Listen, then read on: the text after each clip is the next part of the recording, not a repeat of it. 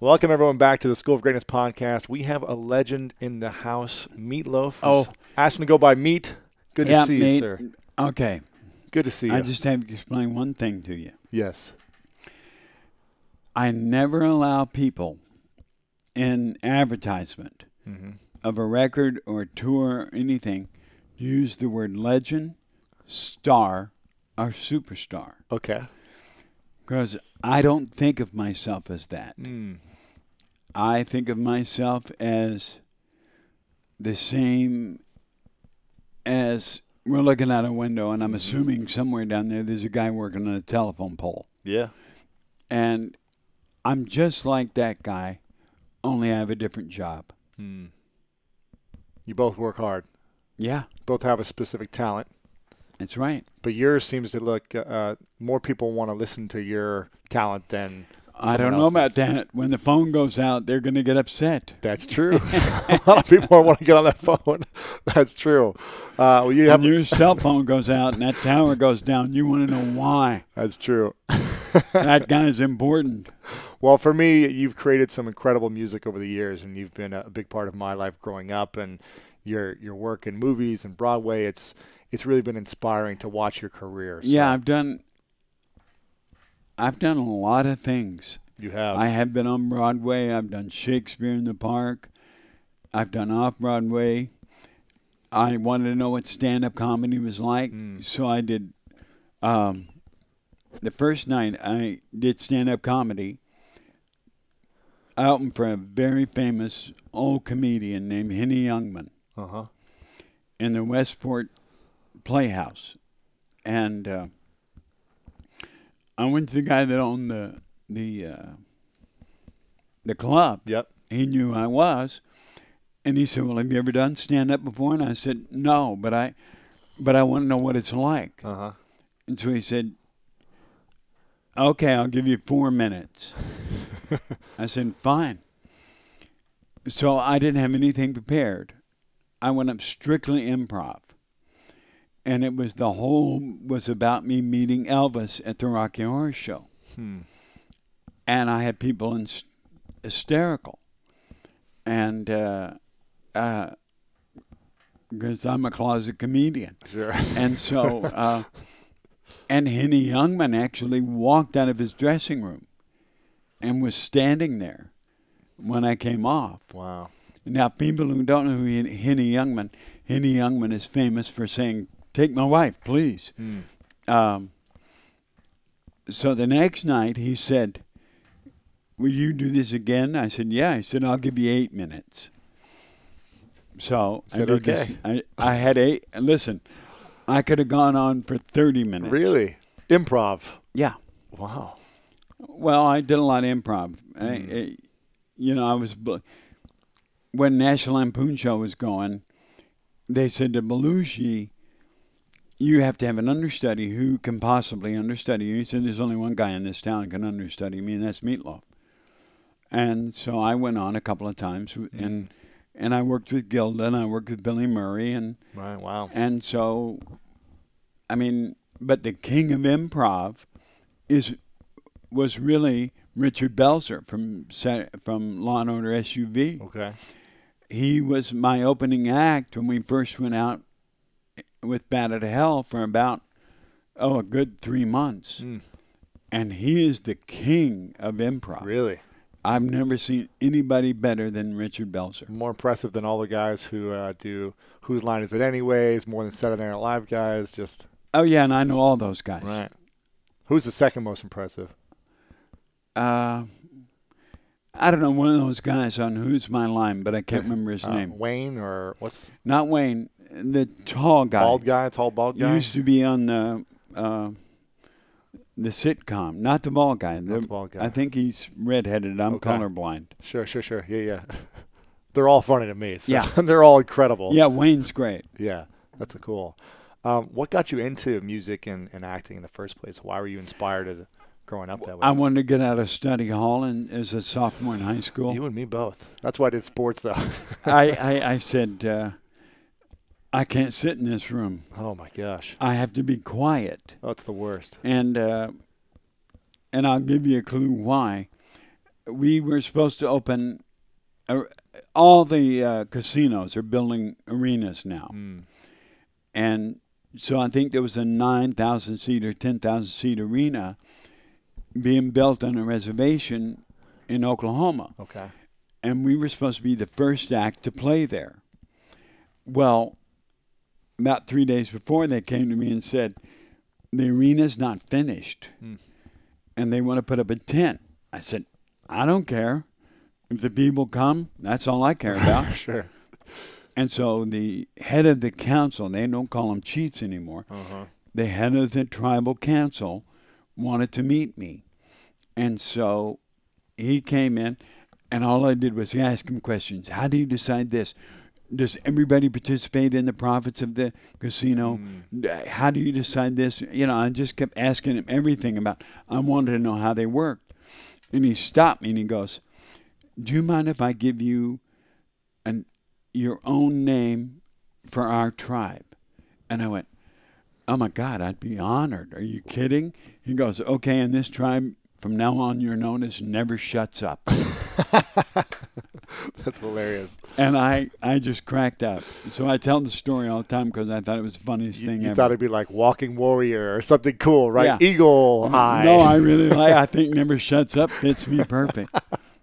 That's amazing. Okay, so what was your first, I guess, moment or experience of either a song or music or a show that you saw that you said, wow, that's really cool. It'd be fun to experience something like that. I know the study hall was... I never had that. I just have always wanted to try everything. Yeah. So I hosted game shows. Really? For VH1. Wow. For DirecTV. I've done stand-up comedy more than once. Well, twice there, then 3 other times in different clubs around New York. And I decided, this is too hard. No, there wasn't. I don't remember any one thing. Yeah, you're just curious about all of it. Yeah. Just I really liked being in the drama class in sophomore, and I really wanted to learn that craft in high school. Yeah. And so then I tried out for the musical. My sophomore year, they gave me a small part. Junior year, they gave me a small part. Senior year, I had one of the leads. Wow. And I got voted in my senior year as one of the top 10 actors, high school actors in Dallas. And so they let us be walk-on soldiers in the opera Carmen. Wow. Which was opening downtown. And we were soldiers, walked on going, oh. That's all we did. But the world of opera is very interesting. Do you like opera? Do you like singing opera? Well, I'm a held in tenor. That I had to learn how to sing rock and roll. I had to learn, literally teach myself how to sing the songs on Bat Out of Hell.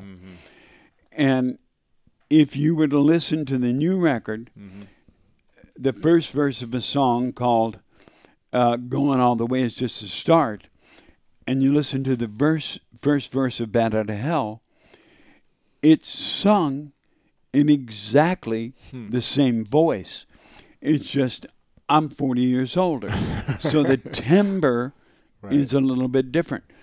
But if people really took the time to listen and not just automatically judge because, and see, if they really took the time, they would go, oh, he's right. That is exactly the same voice. It's just that the tone is different. Yeah. And the reason is because my natural singing voice is operatic. Yes. And I'm a held in tenor. And in fact, I was doing Shakespeare in the Park in 1972 for Joe Papp, and I had an offer from opera patrons, they would pay me $60,000 a year. Now you got to figure 1972. That's great money. $60,000 a year for 5 years to study with Pavarotti's coach and make my debut at the Met. That's huge, right? That's like the dream, isn't it? Well, it was confusing because the most money I'd ever made before was $7,500 in a year. So $60K is a lot of money. Yeah. And so, but just like everything that I've ever done, whether it be whatever it is, I have to research it. Mm-hmm. That's just who I've been. Even as a kid, when I was 5 years old, before I would buy a toy, like there was different army men, you could buy. Sure, of course. I would research to see who made the best ones. Yeah. And my mom would go, "Did you find out yet?" I went, "Yeah, I want those." And I would research. I've always been, that's who I've been. Mm-hmm. And so I did the research. And unless you were Pavarotti or Placido Domingo or Beverly Sills, I can't remember who the major stars were in opera in 72. Right. But unless you were a major star in opera, the conductor controlled everything. He controlled your phrasing, he controlled the tempo, he controlled everything. And I wouldn't be sitting here talking to you. I'd be in prison for murder. Because I would have killed him. Sure. Because I'm rebellious. You're right. And I don't like when anybody tells me how to sing anything. You can't tell me that. Because I've done so much research on the song. And on this record, where's that camera? Yeah, you can show it. Over there? This one's good too. Oh, okay. This one right here, it starts with a song called Who Needs the Young? And it was written by Jim Steinman when he was 19 years old. Wow. And it was the first song we recorded, and then we went and did shows. So, and I have never, ever, and I've sung a lot of Jim Steinman songs, never asked Jimmy why he's written a song. What is it about? Why don't you ask him? I don't want to know. I'm really not interested. It's like when I do a film. I don't want the writer to come up to me and tell me why he wrote the character. I want to discover the character myself.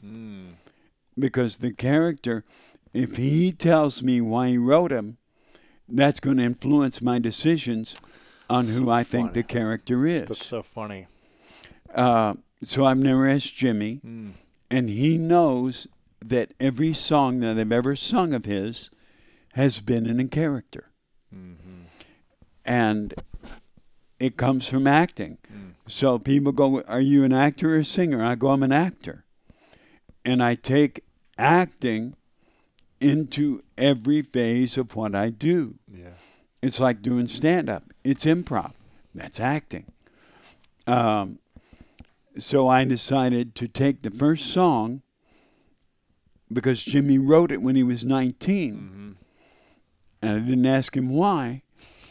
All I knew is that the kid was really angry. Whoever he could have written about an old man. Yeah. I don't know. Yeah.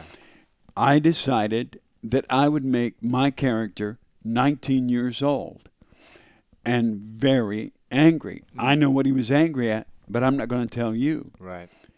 Because I've always said everybody, if they buy the album, should take a piece of white tape, put it across my name, write your own name on the album.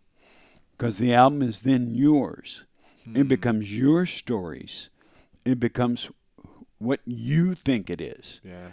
I don't want to tell you what I sing about. I'm not going to tell you what Jimmy wrote about because I don't know. Yeah. And the album belongs to the listener. Sure. And we on this record did not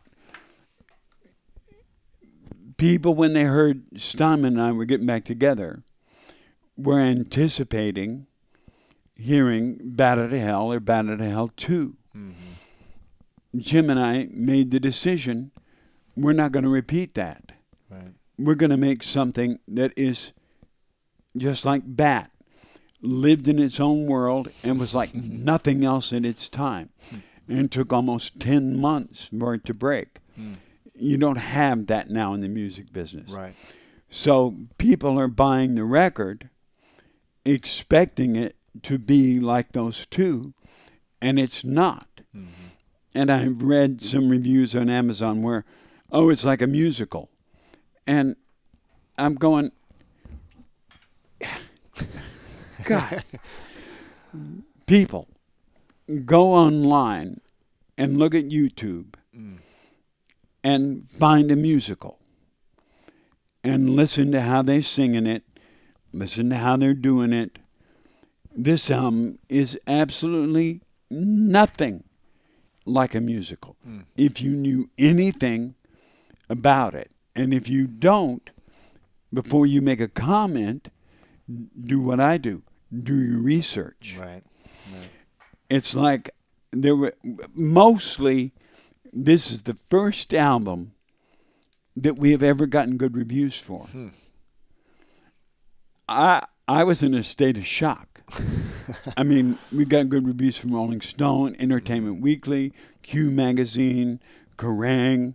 I mean, we've never gotten 4 and 5 stars. We got 5 stars from 3 or 4 places in Germany. We've never gotten 5 stars. We've never gotten 4 stars. Right.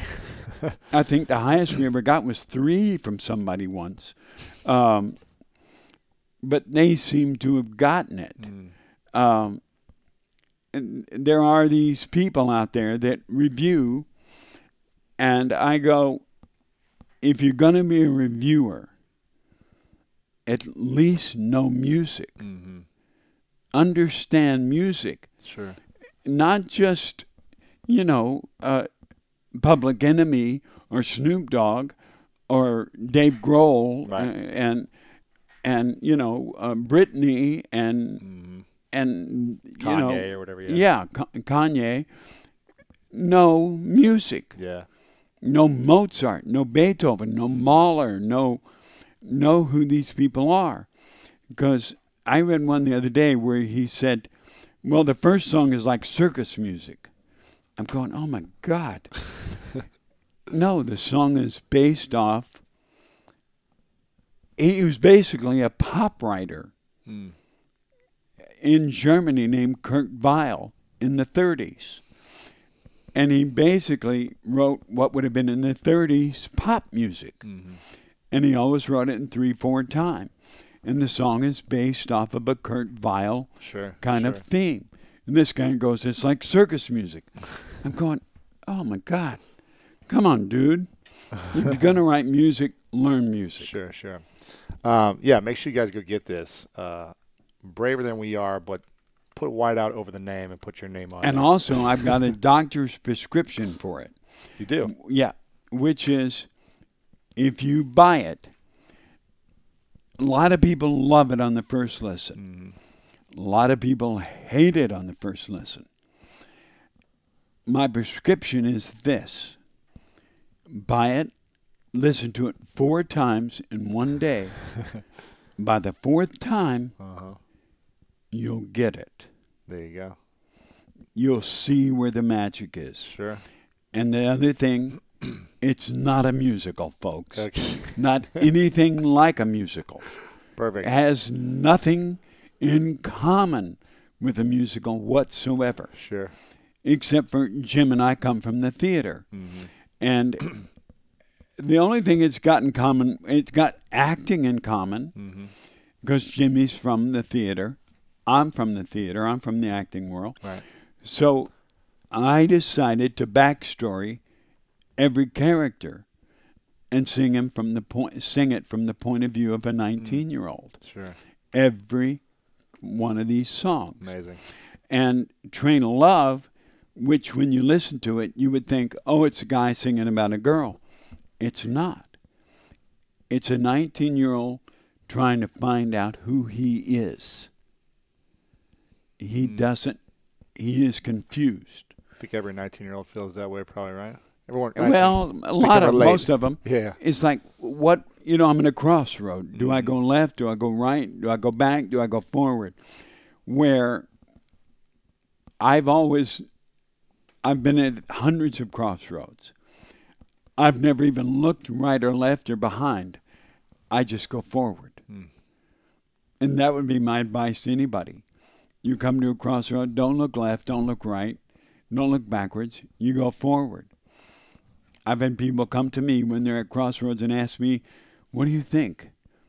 And I go, do this because it's moving you forward. I like that. Yeah. I'm curious about your sound. You have a very unique sound. Was there a moment where you were like, okay, this is my sound in your 20s, your 30s, like this Meatloaf has arrived, this is the sound? Or? No, I change sounds constantly. It's like I'm not Robin Zander, I'm not Dave Grohl, I'm not Freddie, who was the best rock singer ever to live, other than male. Joplin was, period. Yeah. But male, it's Freddie. Joplin was in a different ballpark.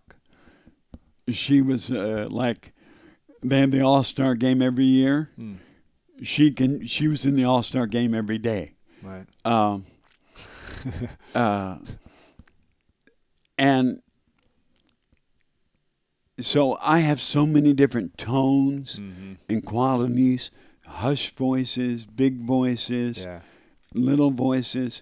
And Jimmy, on this record, and it's one of the things that freaked people out, they were expecting me to come in with this bombastic, loud, high voice.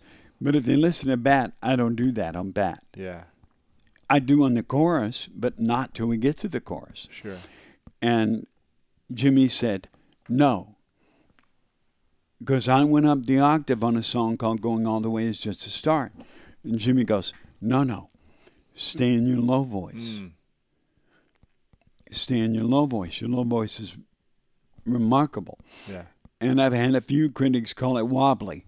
It's not wobbly, people. It's called vibrato. Yes. Wow. I grew up in a musically talented family. My parents were opera majors at Ohio State. My brother is a jazz violinist. He played with Les Paul for 10 years at the Iridium in New York City. He played at his funeral.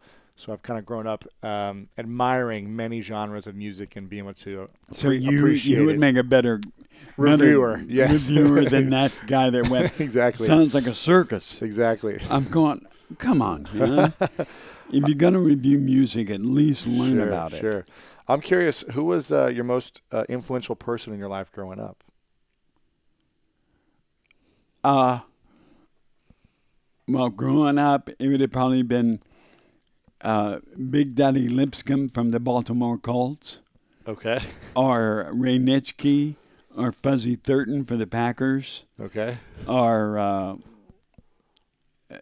but I would say Big Daddy Lipscomb, who played defensive tackle for the Baltimore Colts. Why was he the most influential? Because when I was a kid, I wanted to play professional football. And because I was so much bigger than everybody else until my junior year in high school. And then everybody caught up. And I was no longer the biggest one. I couldn't push people around like I could before. So I just had to become the meanest guy on the field. Wow. So I went into acting mode. And I developed this character that played football that was absolutely as mean as you could possibly be. What position were you? Oh God, the head coach. You played all over the place? Or Oh, he ran he thought he was a college coach. He ran a defense based on LSU out of the 60s called the Chinese Bandits. Okay. Which was the most ridiculous defense to try to put into a high school. I played middle linebacker, nose guard, tackle, defensive end. When I went out to defensive end, that outside linebacker would rush, I would cover the flat. Uh-huh. Now, I wasn't fast forward, but laterally, I was as fast as anyone on the team. So I could cover the flat like nobody's business. Right. Anybody come out to the flat, that halfback come out to the flat, forget it. You ain't catching the ball. And if you do, you ain't gaining any yards, dude. There you go. So, I mean, when we were playing in practice, they didn't blow the whistle. I kept hitting. Of course. Oh, I got yelled at. I had to run laps. I go, well, blow your whistle if you want me to stop. I know. Otherwise, the play's still on. Yeah. Play to the whistle. That's what they teach you. Yeah. Yeah, of course. When you blow the whistle, I stop. Until you blow the whistle, I'm not stopping. And they would sometimes run first-team offense against first-team defense. And I remember one time hitting the starting quarterback. I mean, I nailed him. I think I had to run about 10 miles for that one. Oh, my gosh. That's funny. And what do you think sports played a big role in your career? In terms I know it did. I know it did. In the discipline. Because when you play sports, you have to be very disciplined. Yes. And when you're an actor, you should be very disciplined. And I was in the car. I've just left Rich Eisen. And I was explaining I went to dinner with an actor named Charles Durning. And he said, if you want to really freak a cast out, go into a table reading of the movie without the script. Oh, that is. And if they ask you, do scary. you want a script? You go, no, I don't need one. That is. That'd be scary. So they read the whole script, and when you don't know everybody's lines, but you know when your scene's coming. So when they start that scene, you're ready. But you sit there, and he says, I got news for you. Every actor is going to freak out. And so when it comes time to do your scene, whatever actor you're working with is going to come to the set, and he's going to know his lines. Yeah, he is. and they know you're dead serious. So that comes back to discipline. And it wasn't until Charles Durning told me that, and he told me that in like 97 maybe. So... Did you do that in a reading one time, or? Oh, he did it in every reading. Did you do this ever? Oh, I've done it in every reading Really? I've ever done since he told me that. You show up, and then you're the only one without the script, and everyone else has a script. Yeah. But they're coming prepared to set, is what you're saying. Oh, when they come to set, they know. And that would be so intimidating. Oh, yeah. Like this person just memorized everything? And that's the point. Yeah, wow. I haven't memorized everything, but I've memorized your parts. And I know what the other guy's going to say. That's impressive. That's a skill right there. So that's discipline. Yeah, you learn that from football and other sports. Yeah. So, and the other thing that drives me crazy on a set is when you're doing a scene with a character, and I was doing a scene in a movie called Hole in One. And I'm doing it with a guy you see a lot on TV. He does a lot of guest starring roles. Not big roles, but, pretty good roles. And we're going to do this scene, and he goes, well, my character's wouldn't say this. And I said, hang on for a second. Before you got here, did you read the script? And he goes, yeah. I said, okay, in the script, does your character say that? And he goes, yeah. I said, so let's analyze this for a second. My character says this, and it's written in the script. I'm going to say this. If you change that, what your character says, you're going to look like an idiot. And he goes, oh, okay.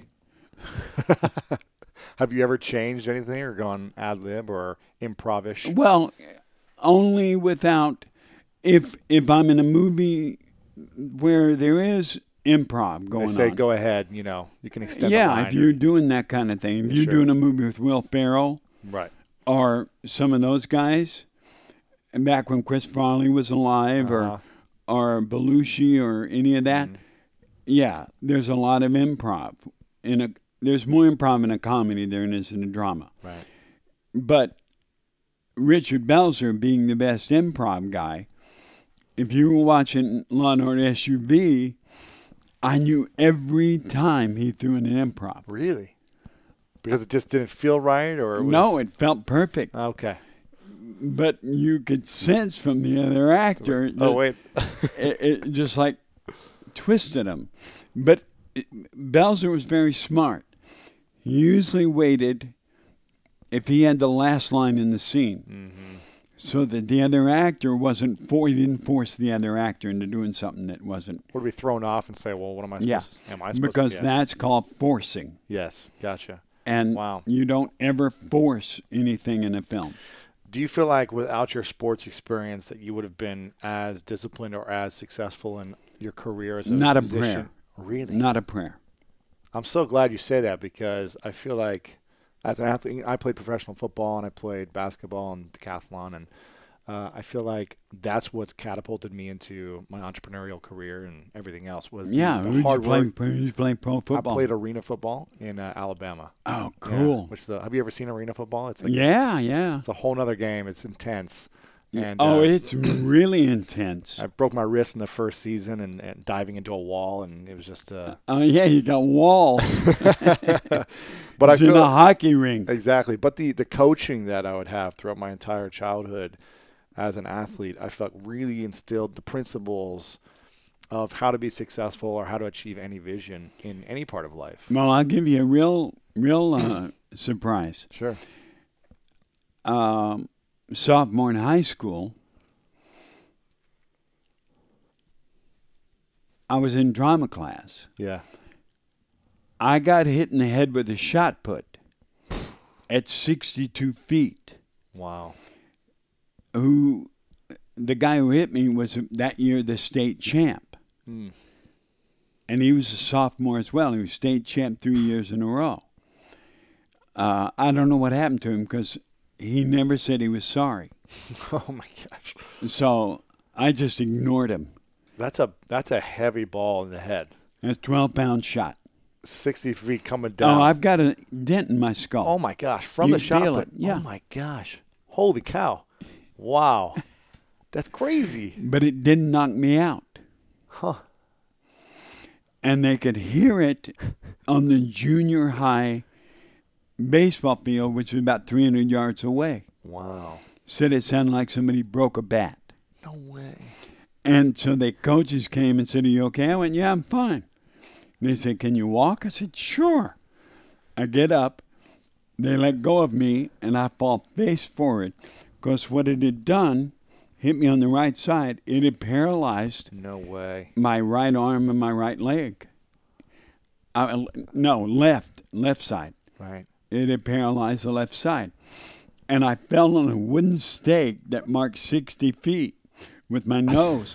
And when they picked me back up again, the blood didn't come out of my nose. It ran down in my stomach. Oh, my gosh. So when we're going in the ambulance on the way, I throw up all this blood.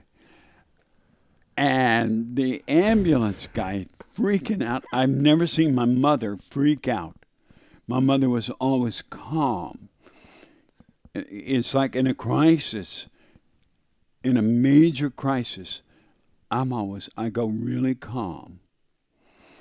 And I've been in planes where landing gears didn't come down. Everybody's freaking out, calling their ex-wives, telling everybody this. I'm going, stop it. It's the front landing gear. Most going to happen to you, you're going to break your arm, your leg. No big deal. You're not dying. Right. I always go up to because it's usually in private planes. Yes. I go up to the pilot and I go, wow. You know what you're doing here? And they go, yeah. I said, okay, tell me. And they go, okay, I'm just going to make sure. Because I was in a plane. Woman was a pilot. She was freaking out. The co-pilot was going through the handbook like this. I'm going, what are you doing? Right. I said, have you tried to crank it down? And he went, oh, right. I'm going, oh, my God. It's like that guy who wrote It's a Circus Song. Sure. So you're doing your research, essentially. Yeah, I know you're about asking planes. questions, you're researching. Yeah, so I go, so we're both trying to crank it down, and we're going by the tower, and we're asking them, the pilot's asking them, is it down? They said, we can see it, but it's not down. So we're coming from Amsterdam. We have to circle the airport about 2 hours. And about 50 feet before we hit the ground, it popped down. Whoa. Oh, I was ready.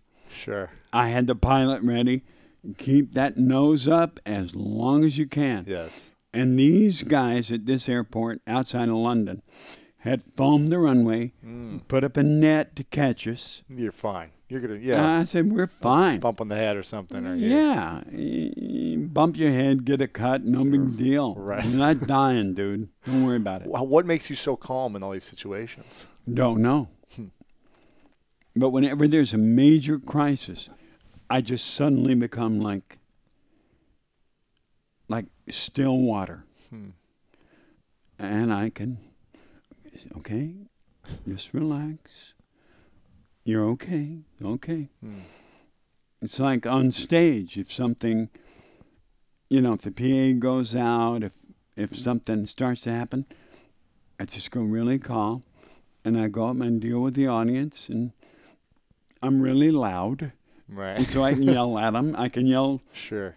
Even if it's an arena, they can hear me. Right. And if they can't, I'll go find something to make a megaphone out of. Wow. And so you just have that instinct that you've got it handled, you've got it under control. Amazing. Yeah. Do you feel like one of your parents maybe instilled that into you, or what was? It's probably my mother. Yeah. She was that way. Yeah. I don't remember my mother very well. She died when she was young, when I was young. Yeah. They both died when they were 50. My mother was older than my father, but they both died at 54. How old were you when your father passed?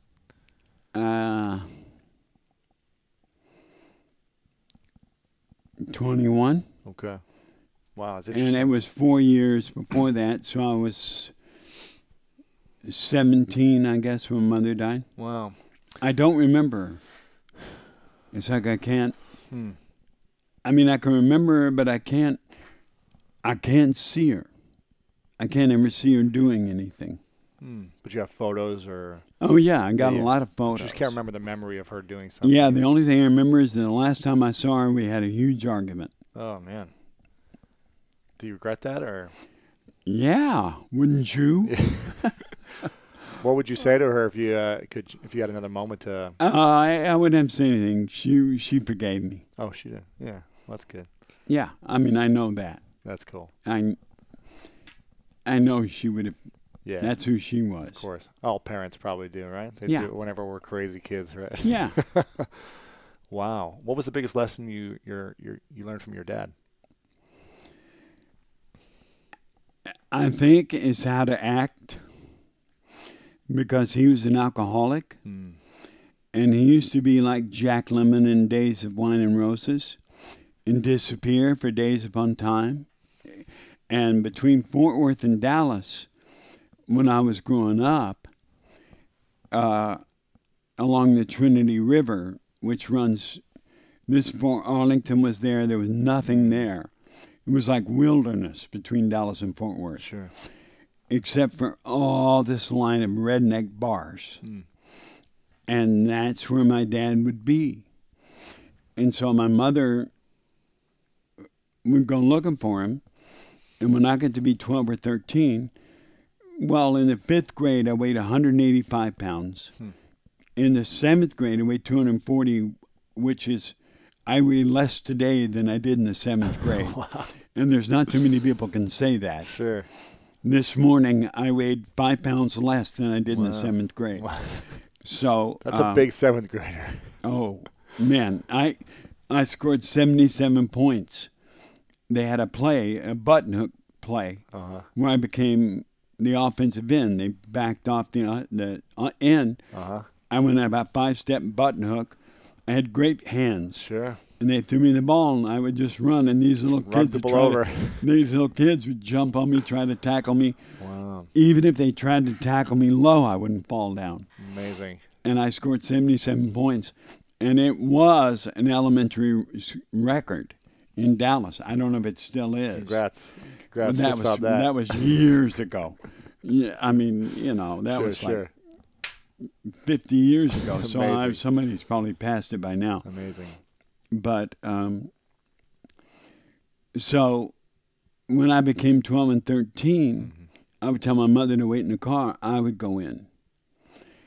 And I would walk into these bars, and I knew every one of them had a gun. Every guy in there had a gun.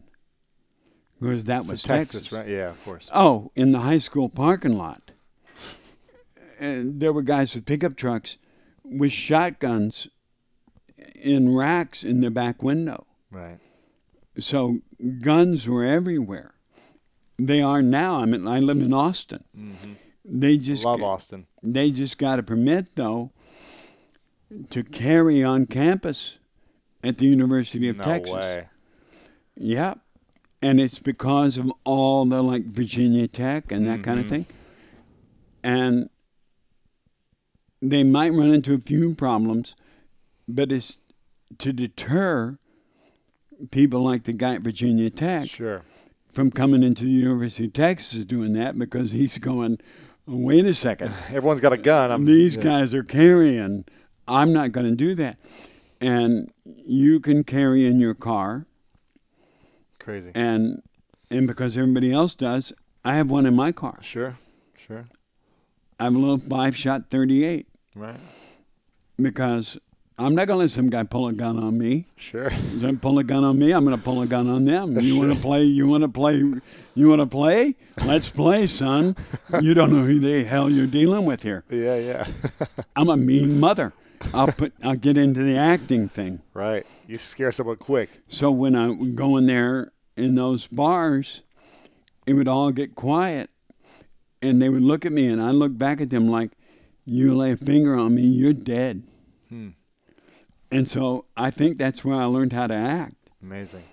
And so that's why I like Bad Guys and movies so much. Mm-hmm. Yeah. What's been your favorite character so far in a movie? Well, it's a movie written by Arthur Miller, and he was actually on the set and freaked me out. And it was with Bill Macy and Laura Dern. It's called Focus.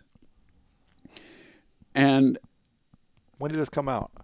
Oh, God, I don't know.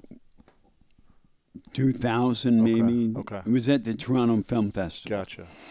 And so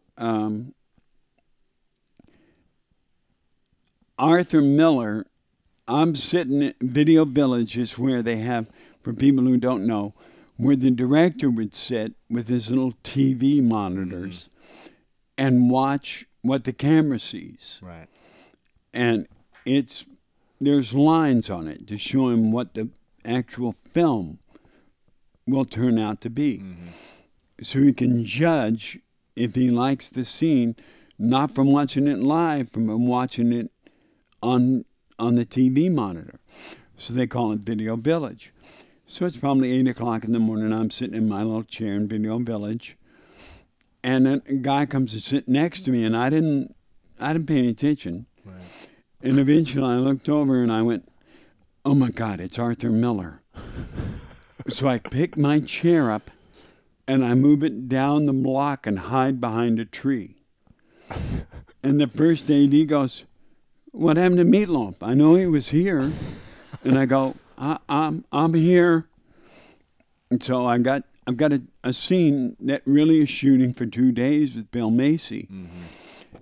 And I go to Bill and I go, do you know Arthur Miller's on the set? And he goes, yeah.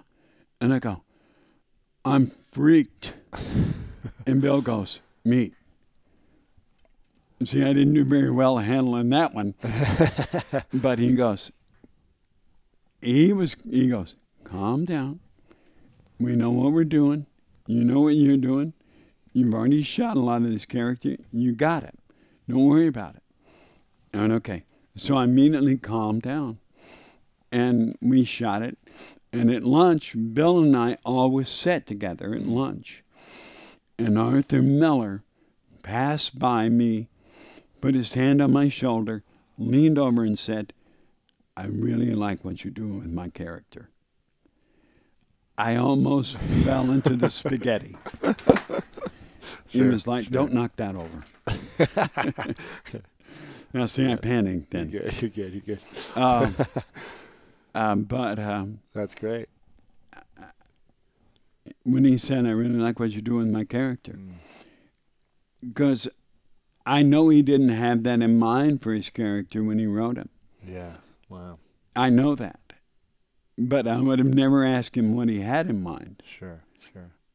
Because I want him to be what I want him to be, not what Arthur Miller had in mind. Mm-hmm. I mean, I'm going to get close. Arthur Miller characters are very complicated, especially one like I was playing, who appears not stupid, but not really very smart, not real smart. Yeah. But all of Arthur Miller's characters are really very intelligent. They just don't know they are. So you have to play both sides. You have to play the guy who's not very smart, yet he's still intelligent, very intelligent. So you have to combine that. It's really complicated. I can imagine. It's very complicated to work those two together. That's why you're one of the best. Well, I don't know about that. You do a great job. I'm pretty good at what I do. Great job, yeah. Brando is my Brando, Hackman, Orson Welles, Jimmy Stewart, Hal Holbrook, Jack Lemmon, a few modern day, the Irish guy. Oh man, Colin Farrell, Denzel Washington. Yeah.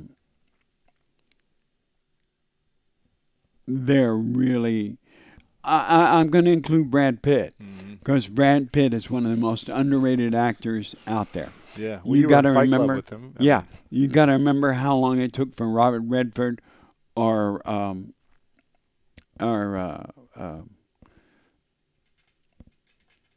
he was in Shampoo. Anyway, someone. Clint Eastwood. Yes. They had to get older to receive the recognition they should have gotten when they were younger. So Brad Pitt hadn't got his recognition, but he will. Yeah. He will. Yeah. I mean, as a really good actor. What was that like working with him? Oh, Brad Pitt is as down to earth as any human being. You just trust me. You wouldn't want to be Brad Pitt. Why? Oh, it's a job walking down on the street. It's a full-time job, yeah. Yeah, it's a full-time gig. I mean, it's hard enough for me to go to the grocery store. I can't even imagine Brad Pitt trying to go to the grocery store. Right. I mean, I go to the grocery store, everybody wants to talk to me. So I talk to them. So I try to avoid the grocery store as much as I can.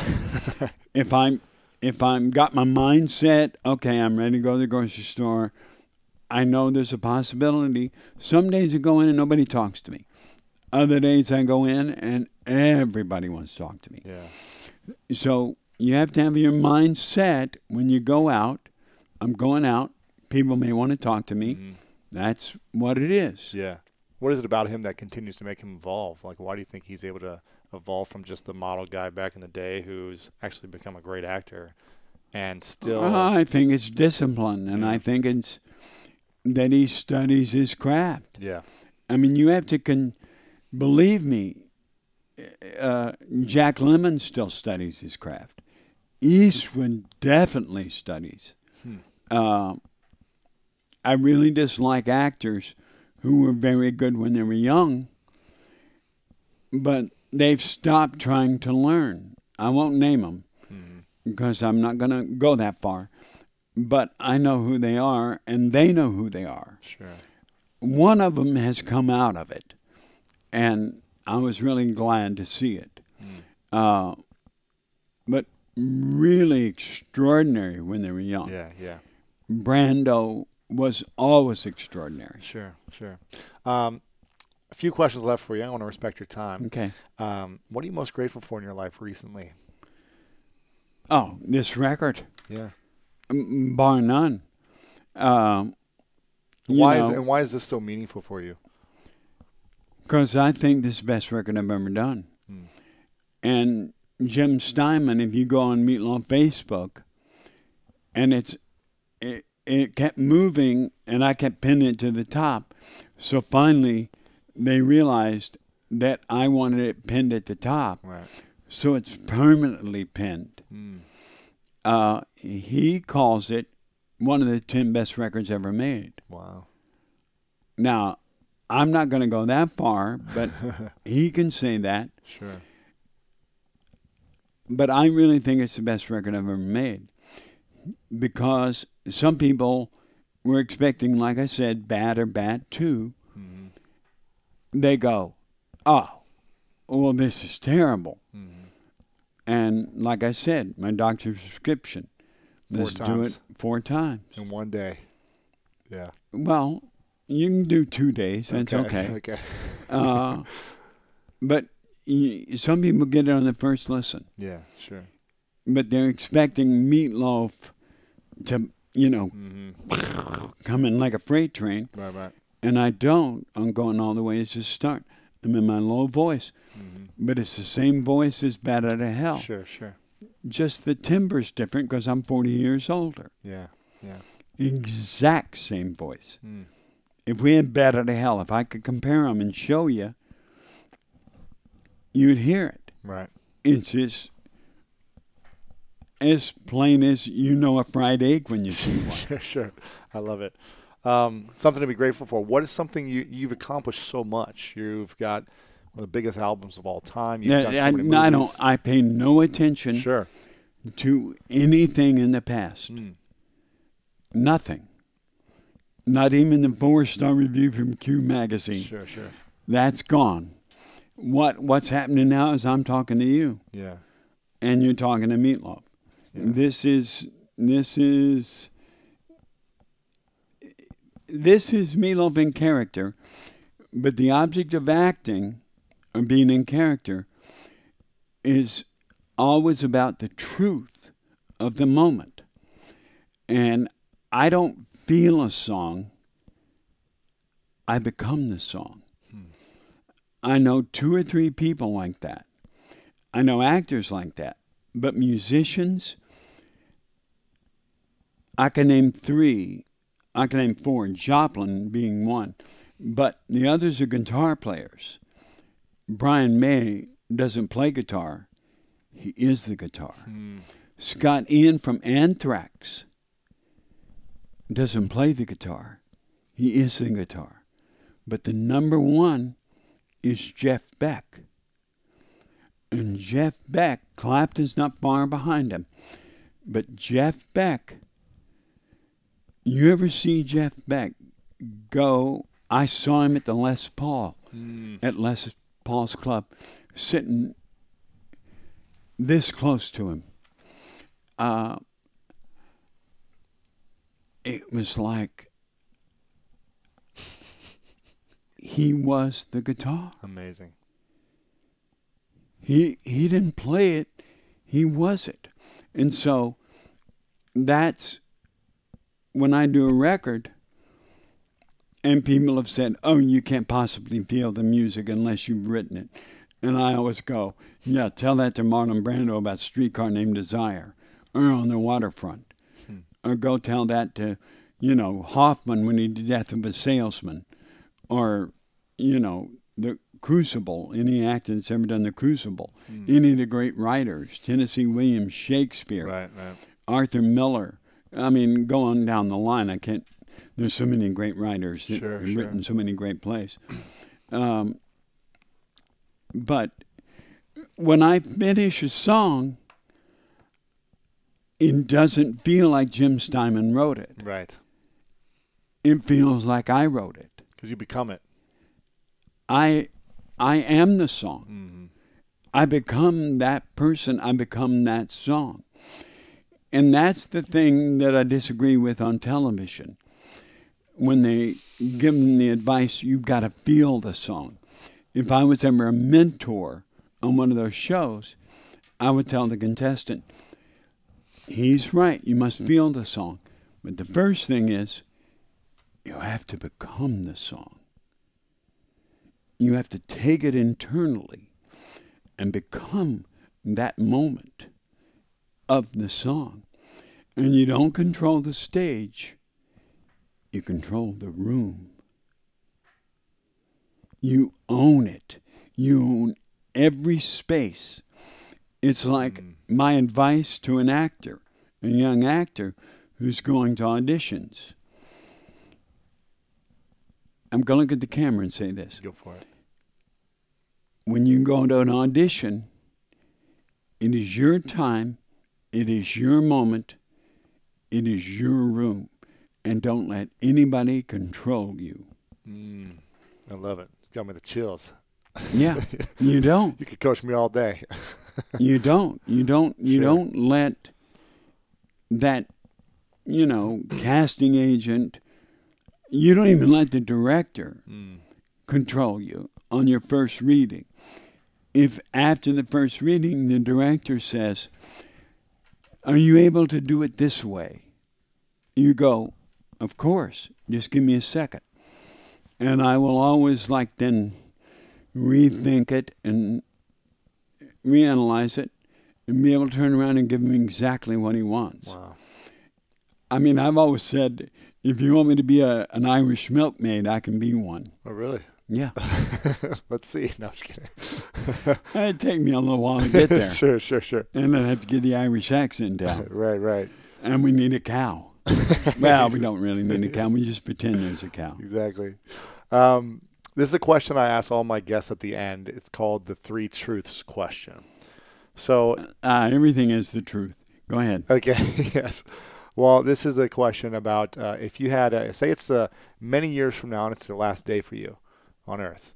And all your movies, your albums, your work that you put out there, is, for whatever reason, it's been erased. So people don't have the content you put out there.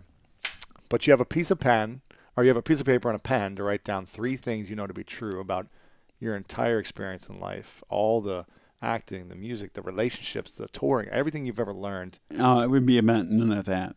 Okay. What would be your 3 truths, the thing that you would share to the world that would be kind of the lessons that you would give back? About my wife, my grandson, and my daughters. Okay. Yeah, about my wife, Deborah, my grandson, Rebel, who by then could be one of the most famous musicians on the face of the earth. Wow. He's like a child prodigy. It flabbergasts me. And about my daughters, Pearl and Amanda, and how talented they are and how they should continue to follow their paths and their truths and their dreams. Sure. And there is a line. People always go, why do you think the Rocky Horror Show has lived so long? I said, there's a line in the Rocky Horror Show that people may not know consciously, but subconsciously they hear it. And the line is, don't dream it, be it. That's a good truth right there. I like that. Well, before I ask the final question, Meet, I want to acknowledge you for a moment for your incredible humility, your incredible talent, your incredible drive, your work ethic, and your ability to inspire and lift so many people up on all the work that you do. It's so inspiring. I think the whole world should do this. People forget about manners. I introduce myself to everybody. I don't care if they know who I am or not. Hi, I'm Meat. What's your name? You know, I will always say thank you, even to Frances, who's been working with me for 8 years. She does something for me, I say thank you. Whatever it is, I say thank you. Because it means a lot to me. Say thank you, you're welcome, be kind. I get on a plane, I ask the flight attendants, how's your day? Well, it's been pretty good. Well, I hope it gets better, and I hope that everybody treats you with the respect you deserve. And they go, whoa. And I do that everywhere I go. Yeah. Because I think that's important, that all people deserve the respect and the gratitude for being who they are. Absolutely. And what they do. Absolutely, yeah. And I will always try to help, because I was homeless in my life. So I know what that's like. Sure. I've had a lot of experiences in my life, so I can relate to almost everyone. My band, when I was on Motown, was all African American. And we went through the South, and they literally, the racism I saw, they were the ones holding me back. I was ready to attack, and they were going, Meat, it's okay. We go through this all the time. I go, I don't really care. This guy's not going to treat you that way. Wow. Meat, come on, let's go. I mean, I even went into the kitchen in the Holiday Inn and got water and bread and butter, and everybody brought it to the table, got everybody's order, took it into the kitchen myself, handed it to the chef, and I said, you want me to come back and get it? No, we'll bring it. Wow. And I mean, my mother taught me that. My grandfather was that way. My mother taught me that. Yeah. And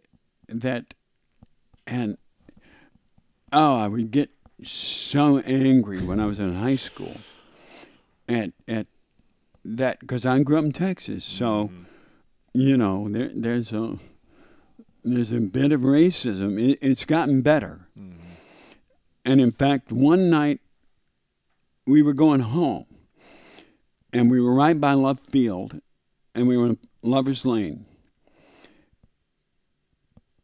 And a group of African Americans came and started hitting my car with baseball bats and the windshield, and I got out of the car. And my friend's going, don't get out of the car. I said, yeah, I'm getting out of the car. And I was very calm, and they all of a sudden just stopped. And I said, I understand why you're doing this, but you need to learn respect, because I have respect for you. Even though you just done what you did to my car. My car is nothing but a piece of metal. Right. It doesn't mean anything compared to you. You are worth so much more than this piece of metal. Wow. And they just kind of looked at me and walked away. My friend thought they were going to just kill me. And I said, no. Wow. And it was like one of those moments. I got out perfectly calm and just didn't yell at them, talked to them in this kind of voice. And they all kind of stopped, and I talked to them. That's what I said. And I think I was like possessed by my grandfather. Because that's the kind of words my grandfather would have used. Sure. Amazing. Well, I appreciate the example you've been setting for many years for how to treat people and how to be well, I mean, I think the world is is upside down at the moment, and we really need more love in the world. Yeah, absolutely. And we need more respect for each other. Absolutely. For everyone. Yeah, yeah, I agree. Well, I want to ask one final question. Okay. Make sure everyone go pick up Braver Than We Are. Meet Loaf, the legend who doesn't like to be called a legend. Yeah, I don't like to be called a legend. Get this. It's on iTunes. But you can buy it on your website. You got to listen to it to understand 4 times, people. 4 times. Don't disregard it on your first listen. There you because it's better than you think it is. I like it. I like it. Final question. What's your definition of greatness? People that respect other people. There you go. Meet. Thanks for coming on. You're welcome. Appreciate it. Hey guys, thanks so much for watching this video. I really appreciate it. And if you enjoyed this video, then make sure to subscribe to my YouTube channel. You can do that by clicking right here to subscribe, because each week we come out with awesome, epic, and inspiring interviews and messages and videos just for you. So click subscribe right here to get notified of new videos every week. Also, if you enjoyed this specific interview, we've got a lot of great interviews like this that are uplifting and inspiring. So click right here to watch the previous interviews, because the people I've had on are pretty cool and epic as well. So click here to watch previous interviews. Click here to subscribe. I love you guys, and I'll see you very soon.